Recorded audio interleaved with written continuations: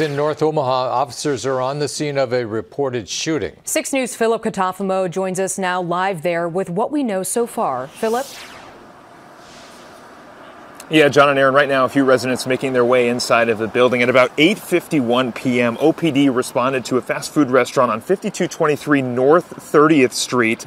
Now, upon arrival, officers located 2 adult males just north of the apartments at 5319 North 30th Street. Both men transported to UNMC, one in stable condition and one in critical. Now, what led to that shooting, we are still looking to find out. Investigators are still trying to figure out and pick together the pieces as to what happened in this situation. But again, right now, we are still working to get a little bit more information of what we know. Again, both men transported to UNMC, one in stable condition and one in critical condition. Stay with WOWT online and on the air as we continue to find out more as to what happened in this situation. But for now, reporting live in North Omaha, Philip Katafamo, 6 News. Back to you, John and Aaron.